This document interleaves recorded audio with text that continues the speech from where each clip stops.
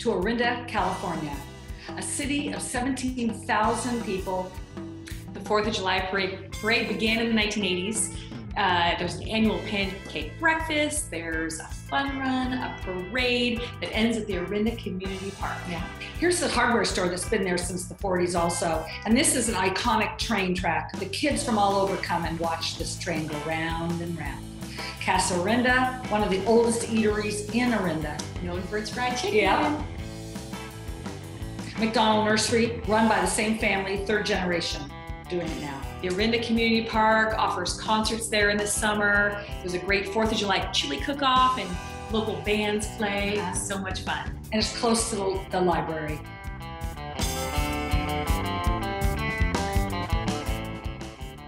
The BART station is right in the heart of Orinda with lots of parking, and you get on the train and you're in San Francisco in 25 minutes. So great. Yeah, looking at those beautiful hills.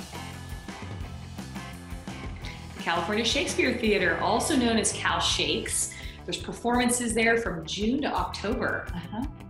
You sit outside and look at those beautiful hills, and Lots of turkeys.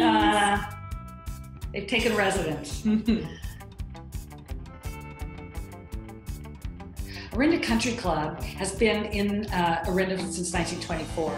It offers a lot of amenities to the residents and people who live around it.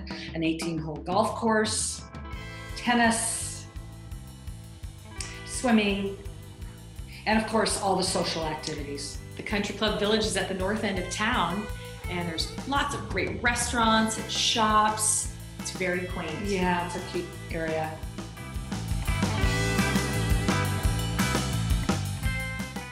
Orinda Oaks Park is a wonderful feature in Orinda also. It's a place where families gather and they play horseshoes and they have food and they can do small hikes.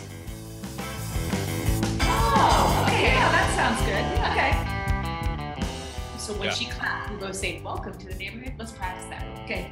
Welcome to the neighborhood. I'm Mary Robbins. Wait. And you're Nicole. Yeah. Like, the funny thing about the turkeys is that they're all over Orinda. Right. Okay, I'll say that. Like, Yeah. it's the biggest reason for traffic jams. But I don't know if that's a good thing. I'm not going to say that. Oh, yeah, I don't know if that's a good thing. Yeah. You know, or something like, and the only traffic jams besides Moraga Road at rush hour are because of the The turkeys. turkey is the Orinda town bird. That's funny. The Orinda town bird. I like that.